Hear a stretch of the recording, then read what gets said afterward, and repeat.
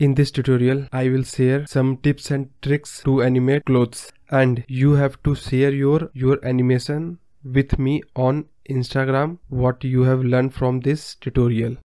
Delete the cube and add a text by pressing Shift A. Press number key 1 for front view and then RX90 to rotate it. Then go to text setting and select center in horizontal. Then select your font. I have downloaded the Batman font. You can use any font.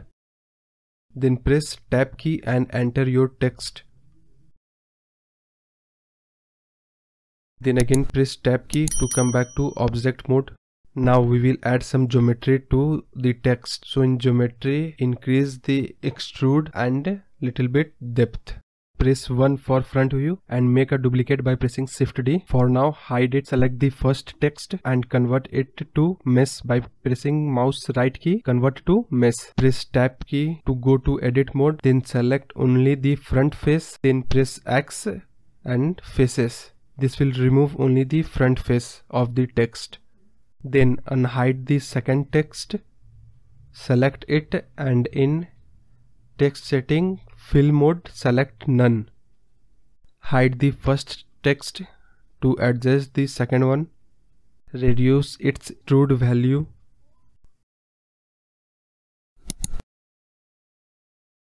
Unhide the first text, then select the second text and move it in Y location.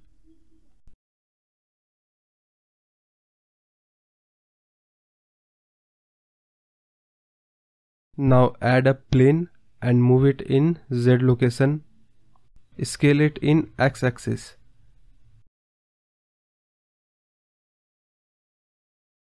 Now select the first text and go to the physics property and apply collision to the text. Then select the plane and apply cloth to it.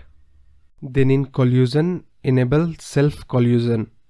You can play with the cloth values if you want, but I leave it as it is.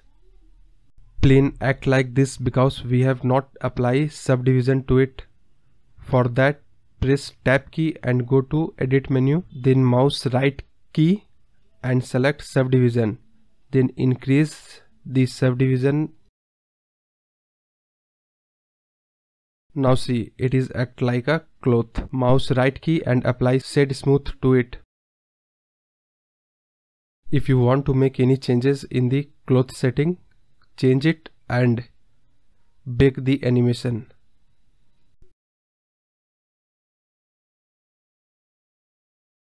But what if you want to make any changes to the cloth after bake? For that, delete the bake. Make your changes here. I am applying subdivision surface and solidify.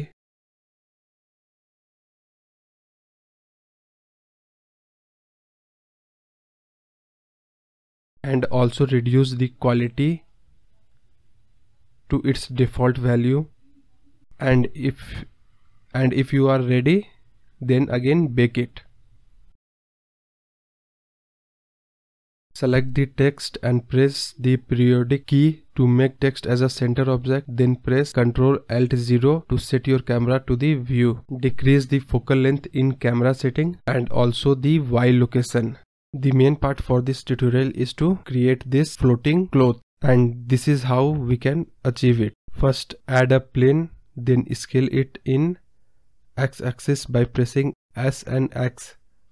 Then add a Bezier curve by pressing Shift A. Now press tab key because we will edit this Bezier curve. Hide the plane and select any point of the curve. Then press E. This will extrude the curve. Then press R to rotate it. Then again press E to extrude it and R to rotate it so that the shape will form correctly. And you can also use G key to move the point. Then press A to select all and press mouse right key and select subdivision. This will give more handles by which you can achieve more appropriate shape of curve. In curve setting, increase both the value to 64. Now unhide the plane. Again go to edit menu by pressing tab key and subdivide the plane and also add some fracture to it. Then come back to object mode by pressing tab key and add subdivision surface and solidify to it.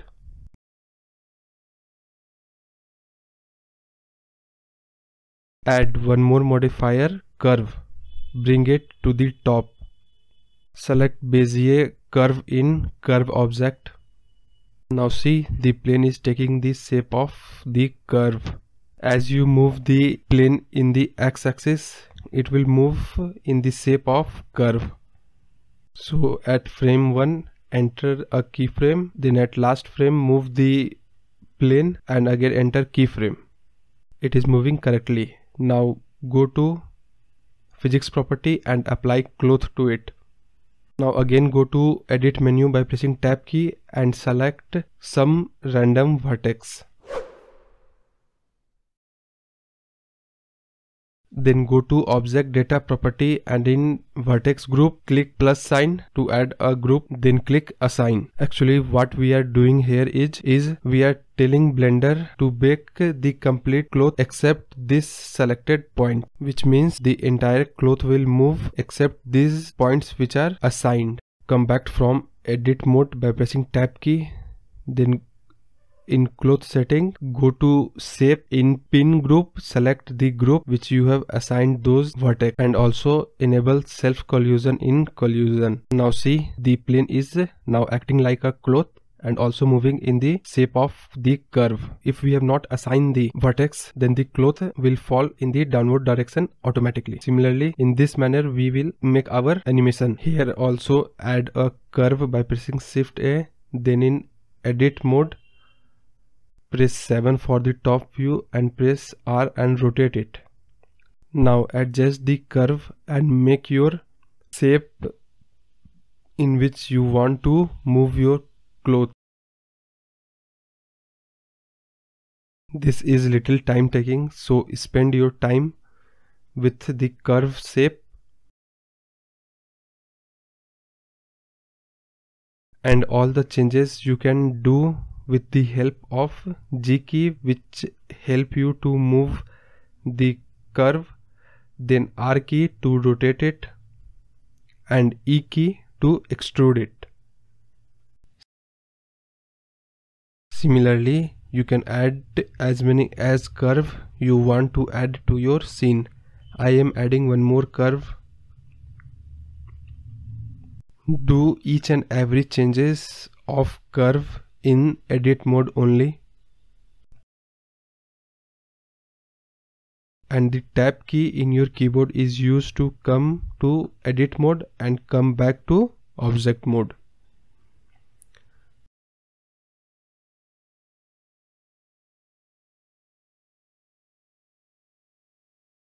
Select both the curve in object mode, then come to edit mode, mouse right key and apply subdivision to the curve.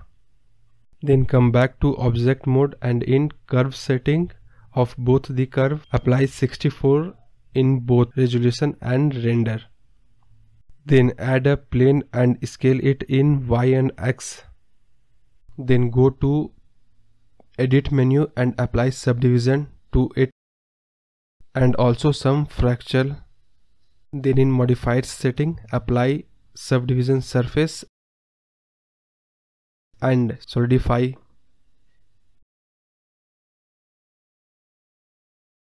Then add curve and move it to the top. Then in curve object select the first curve.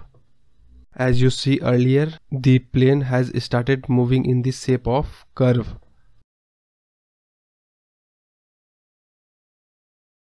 Unhide the previous plane and check at what frame the previous plane or cloth is falling. In my situation, I think 200 frame is okay. So for a while I make 200 frame as a start frame and then increase the end frame up to 500. Before adding keyframe to the plane, make a duplicate of it by pressing Shift D.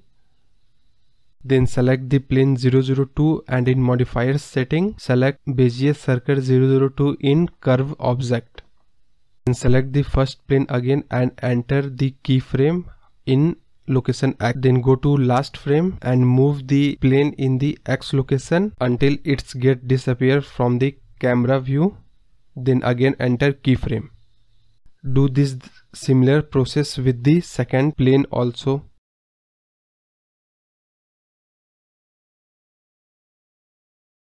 Now play your animation, and if it seems too slow, then reduce your end frame and select only the last keyframe and adjust to your frame for both the plane. Select the first plane and go to physics property and apply cloth to it. Then go to cache and select your start frame 200 and end frame 400. Then in collision, enable self collision. Then again go to edit mode by pressing tab key. Then press periodic key to focus on the plane. Go to vertex select mode and select some random vertex. After selecting, go to object data property. In vertex group, add a group, then assign it. Come back to object mode by pressing tab key. Then in physics property, save select group in pin group. Do this similar process with the second plane also.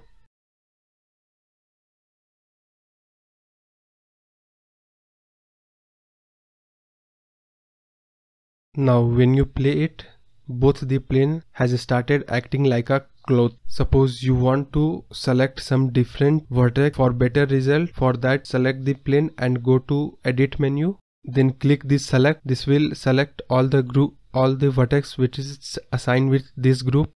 Then click remove. This will remove all the vertex. Then again select your vertex whatever you want to select and again click assign.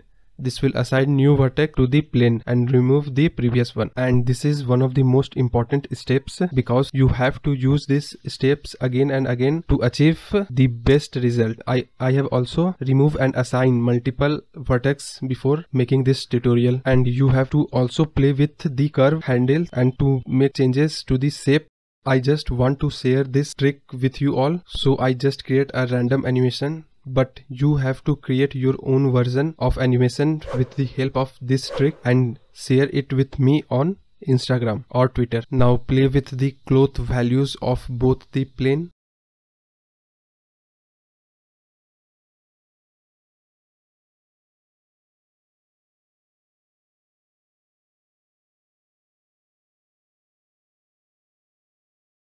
And when you are satisfied with your cloth, then bake both the plane.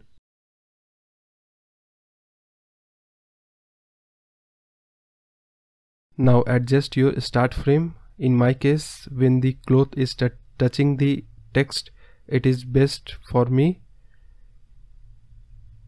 That's why I am selecting 19 as a start frame.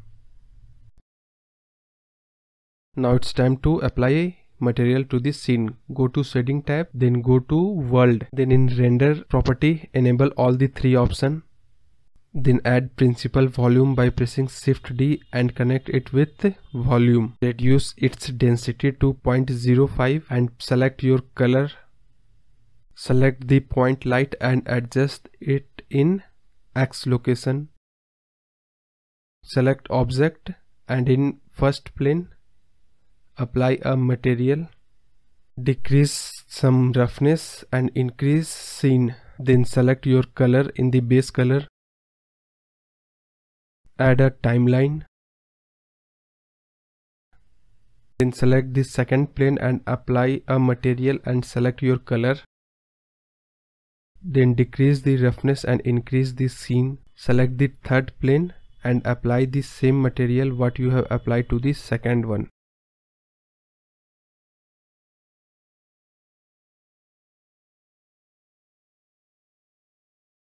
Select the first text and apply a material. Then add color wrap mix RGB, gradient texture and wave texture. Then select gradient texture and click Ctrl T if you have enabled node wrangler. Connect gradient texture and wave texture to mix RGB and mix RGB to color wrap and color wrap to principal BSDF emission. Select ring in wave texture.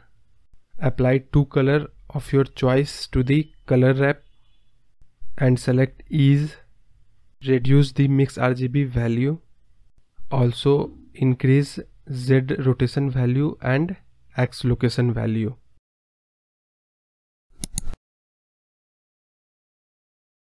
Then select the second text and apply emission to it. Increase its strength to 20 and whatever color you want. Then add a noise texture and press Ctrl T. Then connect color wrap in between noise texture and emission and select the same color to the white portion and make the black part completely white. Play with color wrap and I will show you how to make the blinking effect. At frame 251 make emission strength 0 and enter keyframe. Then go to the last frame and increase the emission strength 20 and again enter keyframe. Now convert this shader editor to graph editor and click normalize. Press N and go to the modifier and select noise. Enable restricted frame range and enter start frame 215 and end frame of 400.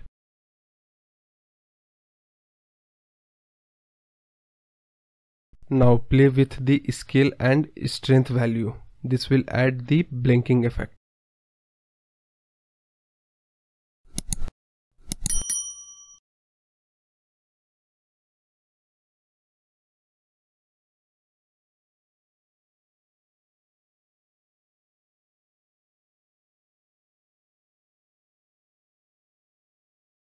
Again select shader editor and go to the world. If you want to change the color, you can change it. To make any changes in the cloth, you first have to delete the bake, then make your changes and again bake your cloth simulation. Go to render property, color management and select high contrast in look. Now it's time to render it, so follow these steps.